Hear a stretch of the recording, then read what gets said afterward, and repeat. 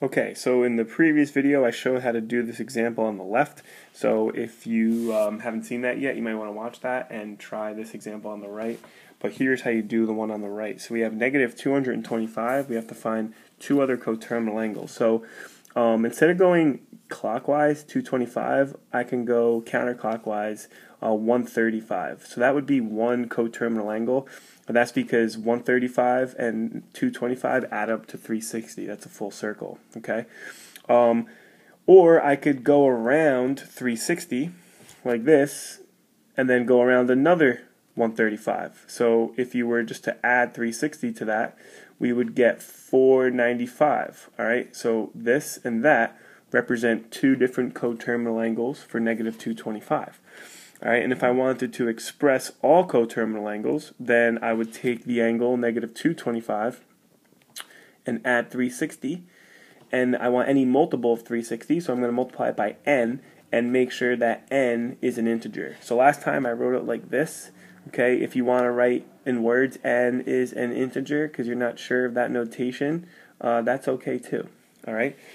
Now, to summarize how we find coterminal angles, I mean, you just want to add or subtract a multiple of 360. So that could be 0, it could be 360, 720, 360 times anything, and you'll find the coterminal angles to the original angle. Alright, so let's finish up the notes here with this final example. But first, just a quick word from our sponsors, the Cartesian plane. Alright, the Cartesian plane wants to remind you that the quadrants go in the following order.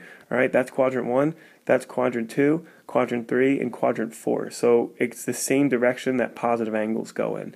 Alright, so you want to know the quadrants because they come up a lot in trig. Alright, so this first and last example here is find the sine and cosine of an angle in standard position with the point negative 8, 15 on its terminal side. Alright, so I'm going to start off here by drawing a y-axis and an x-axis. And I'm going to plot the point negative 8, 15. So it doesn't have to be perfect, but it'd be somewhere around here. Alright, so that would be at negative 8, 15. Okay. Now I'm going to draw the angle in standard position. So the initial side goes on the positive x-axis, the vertex goes on the origin, and this would be the terminal side. Okay.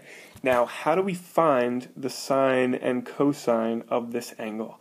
Now we will learn a lot about this stuff, so this might seem new, but just try to learn it, and I promise I'll go over this more later on. But so here's the angle in question here. All right, this is called theta. Now, because all our trig definitions are based on right triangles, we're going to use something called a reference angle. So the reference angle, again, is something that I promise we'll discuss more. But the reference angle is the angle that's formed with the x-axis and your terminal side. So it'd be this angle right here. So we're using this for reference to help us evaluate the sine and cosine of this original angle here. Okay?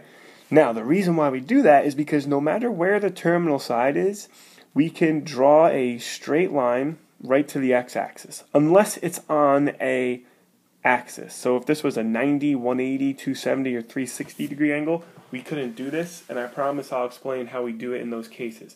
But if this angle is any angle that's not a multiple of 90, alright, we can construct a right triangle like we have right here, alright, by drawing a perpendicular line either up or down to the x-axis, in this case down. Alright, and now we have a right triangle here, alright, and we have it so that this leg we're going to call negative 8, and this leg we're going to call 5 to correspond with these points, because if you were trying to like go from the origin, put it in red, to this point, you would go to the left negative 8 and then up 15. Okay, now I know this is a right triangle, but we're going to still call this negative 8 because it refers to this coordinate here. Alright, and positive 15 because it's up. Okay, now we do need to figure out this here, which is like a hypotenuse because it's across from 90. But we're going to think of it as the distance that this point is from the origin. Now, because we have a right triangle here, we could do 8 squared plus 15 squared equals r squared. Okay, we call this distance r, You'll see why in the next couple videos, but pretty much if you swung this angle all the way around, it would be the radius of that circle. Okay? So if we did the Pythagorean theorem to solve for r, 8 squared is 64, 15 squared is 225, alright, that adds up to 289, so that's equal to the distance that point is from the origin squared. Take the square root, and we get 17. Alright, so now we're just going to do sine of the reference angle. So the sine of theta, alright, by looking at this right triangle, would be opposite over hypotenuse, 15 over 17. Alright, the cosine of theta is going to be adjacent over hypotenuse. So the only difference is we're going to keep that negative, negative 8 over 17. Alright, so the negative part might make you a little confused, and that's okay. But I promise, we're going to learn different definitions for sine and cosine that use the point on the terminal side instead of lengths.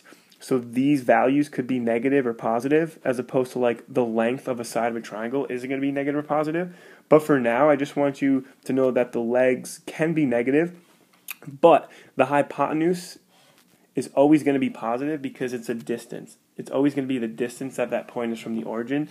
And even if you did the Pythagorean theorem with negative 8, all right, it would still come out to be a positive 17. So there you go. There's a little intro to angles in the coordinate plane. These ideas are super important, so master them, and the rest of the stuff we learn will be a whole lot easier. All right? Thanks for watching. Have a great day.